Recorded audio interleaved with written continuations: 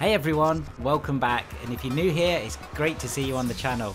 So today I'm going to be looking at some pop culture icons, some car icons in Assetto Corsa. So in my research for this I found all sorts of great cars, and you can see them all in this gameplay here. I'm going to drop all the links in the description below so you can download these and play these and enjoy them as ever on Assetto Corsa. If you are new here and you do like the channel and you like the video, please do click on that subscribe button, and guys, press that like button because that really helps me out with the YouTube algorithm. Okay then, straight up, the first one we're going to look at is the Batmobile.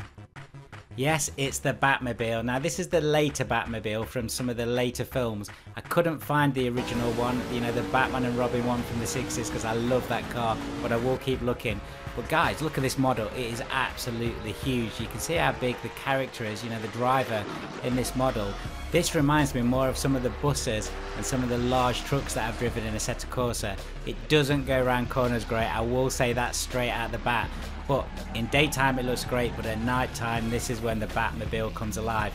It's got some awesome animations on the back of the Batmobile as you're flicking through the gears. The lights are great. It just really looks cool on this Seattle map.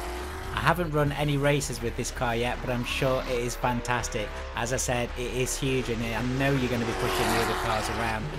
Also guys, just check out the detail on this. When you download it, stop and look at the detail on the outside. Somebody has gone to a lot of time and effort on this model, and I love the interior as well, where you've got bat speed and bat RPM. So funny, fantastic. So this is my first pop culture icon in Assetto Corsa, the Batmobile.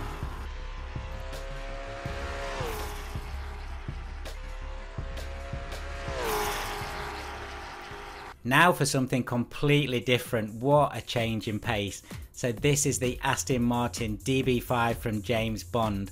Now I think this model again is done really well. I've picked the right colour, I think. Let me know in the comments if you think that's the wrong colour. I think that's the James Bond colour. And this car looks awesome. So again, somebody's put a lot of time and effort into this. I love the interior detail. All of the camera angles are really cool. The engine noise is great, and it drives really well actually. It drives really well. So again, I've not raced this. I thought I'd go on Pacific Coast and just kind of take a trundle around and cruise like James Bond would.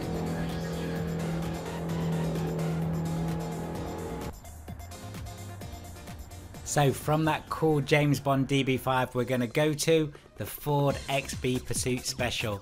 This is Mad Max. So this is one of the original Mad Max cars, and I was delighted when I found this. I know there's a few videos out on the internet showing this car in action, but guys, look at it. It is cool. I love the Mad Max films. So this is actually the Main Force Patrol, or the MFP, and if you remember in the films, this is the Australian Federal Police Special Task Force. So in Mad Max 1, Mad Max 2, this is the car that Mel Gibson is driving. It's got an awesome amount of power, 500 to 550 brake horsepower, 475 Newton meters of torque, and it drives like a proper American muscle car. This is fantastic to drive.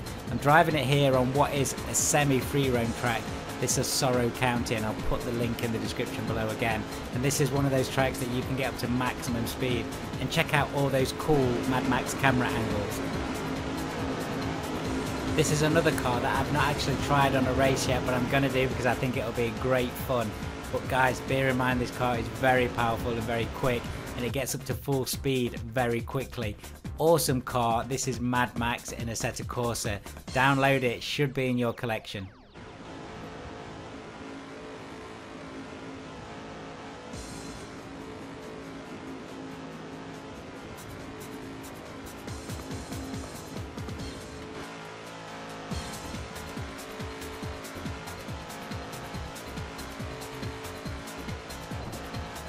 And lastly, we're going to go to one of my favourite pop culture cars, and this is the DMC DeLorean Back to the Future. Now this is the first generation, so this is only about 120 brake horsepower, but it's not about how fast it goes. Of course it has to go over that minimum speed to do time travel. I've not tried time travel on this one yet, but look at the model. The reason this is my favourite is the detail on this model is absolutely stunning. So if this is your model, drop your comment in the description below because I would love to give you a big shout out.